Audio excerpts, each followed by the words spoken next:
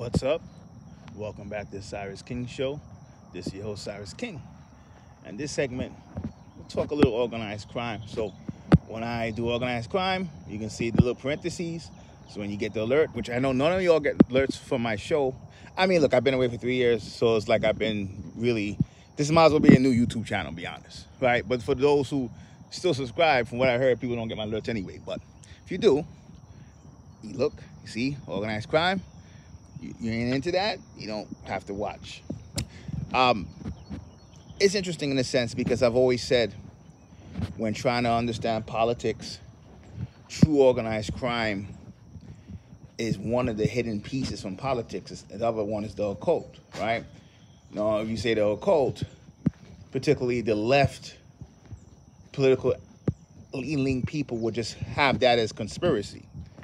Organized crime, they'll pretend doesn't exist.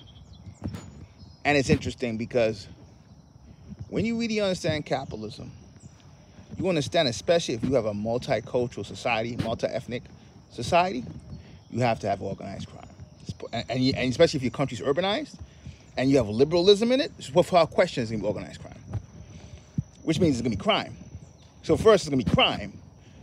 And then if your elites are smart, they would take control of the part of it that will be.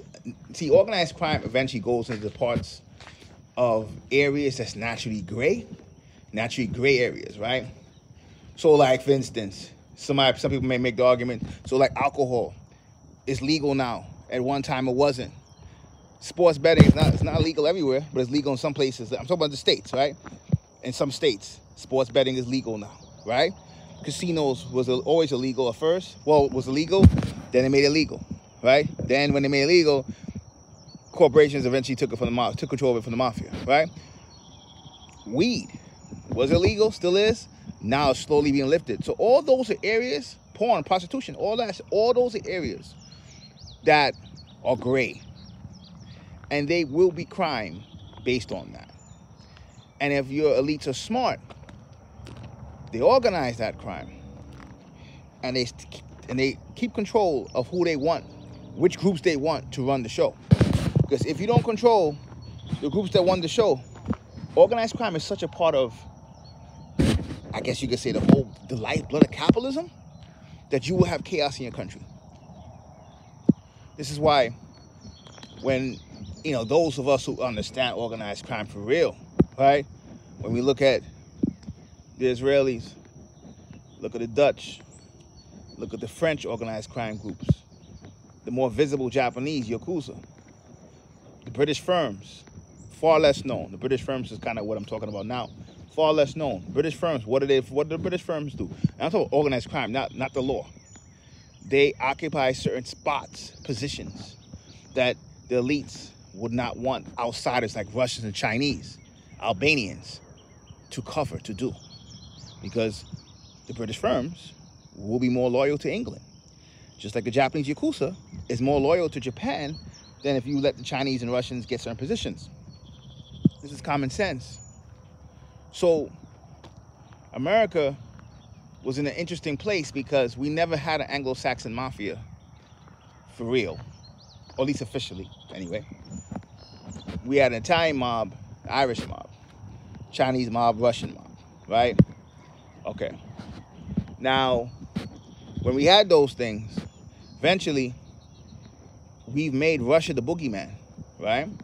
Russians here, really, you see them in New York, one or two spots in LA, but not even, a little bit in LA, but really New York, Brighton Beach, Brooklyn, Florida heavy, that's it. Chinese, they're strong on the East and the West Coast, for sure, right? They got some positions in New York, but here's the thing. The Chinese Dongs and Chinese Triads are two different groups. See, when the Russians came in, there's more harmony between the Russians in Brooklyn and Miami and the Russians in Russia. Talk about organized crime-wise, right? Even Japanese Yakuza, with a little bit of them on the West Coast, still more harmony, relationship, almost the same group sometimes as the Japanese groups in Japan. China doesn't have that as much. It's a little better, but not as much, right? The Italians, believe it or not, never had that either. Like, the Italian-American Mafia was a separate group than the Italian Mafia in Italy, without question. Italy actually has more organized crime groups. It's not even La Cosa Nostra. What is it? The Ndrangheta actually have more strength for Italy than the Cosa Nostra does. So we had organized crime here, but it wasn't under the control of the dominant group, which is the Anglo-Saxon group, right? So the Italians ran stuff for a while. And we had a Jewish mob too, I forgot about that. The Jews sort of became so integrated with I guess you could say, civilized life or legitimate businesses, you don't see them as much on the streets anymore. If you do, it's a Russian Jew or something like that. We're not talking about that, right? Okay. Now, at times, what was the mob strength, you say? Probably the golden ages, Lucky Luciano, those guys, what, 40s to 60s, right? Most likely. Let's say 30s to the 60s, right? Okay. They were all over. They were operating in 50 different cities all across America, right? Totally organized. Organized so much, they never really had a problem with local police. Most of the time, it was the feds they had a problem with. What does that mean? The feds eventually broke that up. When the feds broke that up, our government, right? And what happens? We take control of the liquor. We take control of gambling. We have a legitimate city for prostitution, Vegas. Then, Cosa Nostra, then we like to deal with drugs like that. They can control the drugs to groups, let's say Mexican and South American based, who, while they're brutal, while they're powerful, while they're feared, don't really have the sophistication to challenge you nationwide.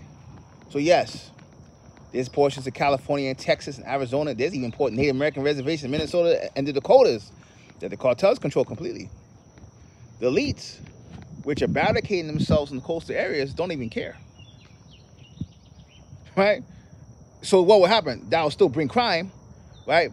That'll bring crime. That'll bring more crime than it was in the 40s, 50s, 60s. But the elites are making money. And when the Mafia was in its heyday, even if there are people who, like, when we talk about JFK, right, there are people who say, oh, the mob killed JFK.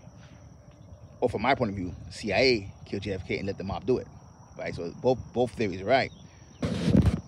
The fact that they could have hit anybody, when they were in their strength, they could have hit you at the White House, right?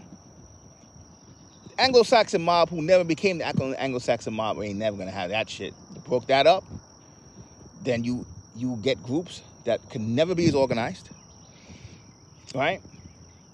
And then you take industries that you want for yourself and your elites. What happens is you have a lot of chaos that you don't really mind, because in the end of the day, you making it where you huddle up in the coastal areas and the hills. You got your private security. You don't care what happens in this country. If anything, you investing in other countries just in case this one falls. And like a virus, you infiltrate that. You going to Costa Rica, you going to Ecuador, you going to Mexico, you going to all these places, right? You going to the Philippines, you do all these things. And the poor sits there and fights and talk about immigration. The poor sits there and votes on elections. The poor sits there and working class sits there and tries to appeal to people's hearts to act better.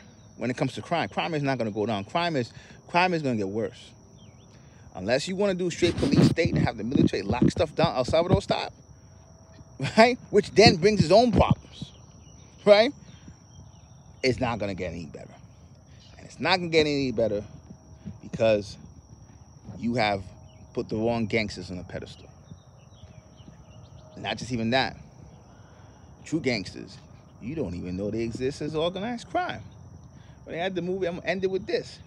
When they had the movie The French Connection, old school mob guys used to brag when they had Corsican connections. Corsica is an island off France. Kind of say they're French, Italian, kind of mixture of both. They used to brag about that French connection. You don't even know French organized crime exists. That's the point. People admire the wrong shit, and the system has so many layers that it's almost impossible to understand it. You end up being just a keg in the system. That's a block that gets replaced by another one. And until you truly start to understand that the prison is multi-layered, it's spiritual, it's education, but it's also common sense and how you see the world. And gangsters probably shouldn't be put on a pedestal, but gangsters have a rebellious part of them that can be used to inspire you to see the world as it really is. Siris King, till next time, peace.